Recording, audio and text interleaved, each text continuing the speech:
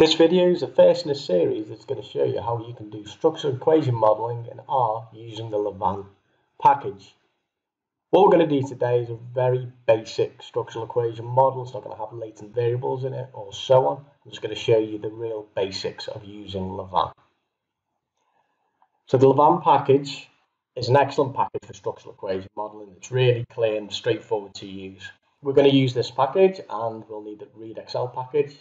If you haven't installed those packages, you'll need to do so now. If not, you just need to pull them out of your library. I'm also going to turn off scientific notation and I'm going to read in the data. So as usual, this is the path for the data set on my computer. You'll have to use it for your own path in your computer set up differently. It's an Excel package, so we need to use the Read Excel command, and the data is linked below this video. I'm just going to read it in. I'm just going to call it DF, data frame. Run that in. Let's view our data. We're not going to use all this, but what we've got, we're going to look at these four variables at the end. We've got our participant's BMI, the body mass index. We've got a score on a scale that measures eating to cope, so it's the extent to which people eat when they have to deal with negative effect. And drinking to cope, the extent to which people drink alcohol to deal with negative effect. And then DASS final, which is the depression, anxiety and stress scale, which gives a total score for their overall mental distress. And we're looking at a model that looks like this. As you can see, it's a straightforward model. We want to see the extent to which mental distress is measured by the DASS is associated with eating to cope and drinking to cope, and the extent to which these all predict body mass index. So we're going to build that model in Lavaan. So the first thing we need to do is simply name what we're going to call our model. I'm just going to call it model 1. You can call it anything you like. And then we just need to put in these apostrophes, and the model has to sit in between these apostrophes. On my computer, because of the color coding I've got, it's going to be like a turquoise color, my model. So basically what we need to do is just set out this in terms of a series of regressions. And it's just like any regression that you do in R. You just write the DV, tilde, and then the predictors. So if you look at our model again, let's have a look. What we need to do is the extent to which the DASS predicts eating to cope. So to do that, eating to cope is the dependent variable. Then we've got tilde, then our DASS final score. Then do this in a new line.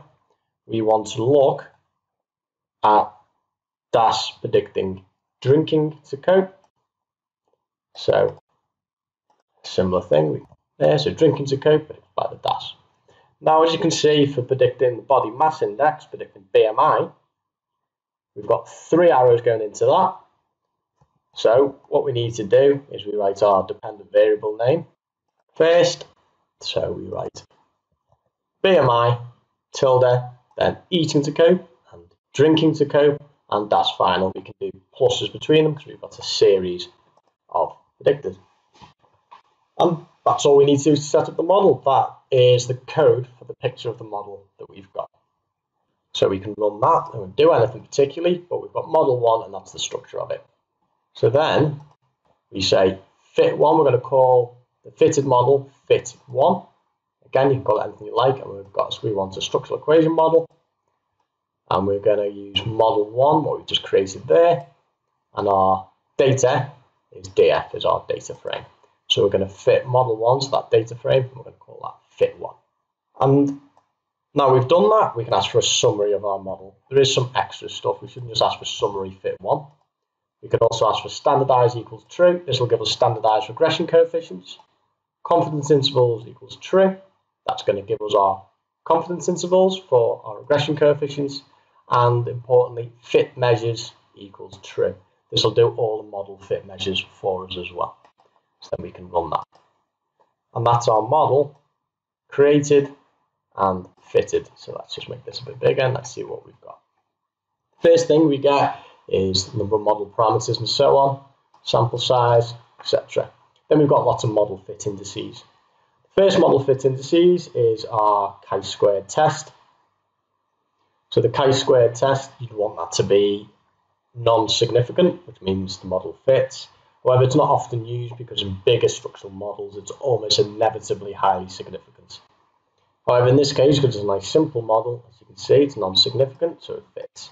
There's also a norm chi-squared statistic that people often report, and we'll do that as an example. In this case, it's spectacularly uninteresting because it's the chi-squared statistic divided by its degrees of freedom. Well, the degrees of freedom for this model is 1. So it's the same as the chi-squared statistic, so rather dull. Next model fit they're interested in is the comparative fit index, the CFI. We want that to be above 0.95 for a good fit, and as you can see, it certainly is. Tucker-Lewis index, again, we want that to be above 0.95, and as you can see, it is as well. AIC and BICs are for model comparisons, and we've got no model to compare it to, so we can ignore them. Root mean square error of approximation, or Ramsey, as it's often called, we want that to be below 0.06. Again, it is, that's a good fit. And finally, the standardized root mean residual, the SRMR, we want that to be below 0.08, and again, it is. So all these fit indices say the model is a good fit. Now, there's lots of arguments about what's an appropriate level of fit. And this video is not the place to do that. There's lots of debates on that, and it's not the place to go into this now, but you should really look up a lot more into model fits than just me briefly covering these now. However, we could just write this up and say something like, overall, the model was a good fit for the data. We can report our norm chi-squared, our comparative fit index, our Tucker-Lewis index, standardized root mean residual, and Ramsey. So our model fits. Next thing we're interested in is the regressions here. So these are the regressions that we predicted in our model, these associations. Eating to cope, predicted by the DASH scores. Drinking to cope, predicted by DASH scores. And BMI, predicted by eating to cope, drinking to cope, and DASH scores. So let's look at each of those associations. Now, as we can see, this is the association between DASH scores and eating to cope. There's a statistically significant positive association between DASH scores and eating to cope. And we've got our regression coefficient, a standard error, a p-value, confidence intervals. You'll see there's 2 sets of standardized statistics. These are the ones that we should be reporting. So as you can see, we have a significant positive association between mental distress, or DASH scores, and eating to cope. And again, we also see there's a significant positive association between DASH scores and drinking to cope. So those first 2 lines that we had in our model are significant. Next, what predicts BMI? Eating to cope. Again, with eating to cope, we see there's a significant positive association between eating to cope and BMI. However, drinking to cope does not have a significant association with BMI, and DASH scores also do not have a direct association with BMI. So we can write these up as regression coefficient along with the standard error, the confidence intervals, and the p-value. Often, the other thing that we'll see as well would be a model that looks something like this, in which the standardized regression coefficients have been used. Often in standardized regression coefficients in these models, when they're drawn, just because it takes up a bit less space because you have to put the regression coefficient and its standard error as well. As I say, you just write them up as regressions. These are just regressions. And that's the real basics of structural equation modeling. It's relatively straightforward to do in Lavaan. In the next video, I'm going to show you how you can compute some indirect effects in this model before we move on to doing some more modeling, including latent variables. As ever, the data and the code for this are below.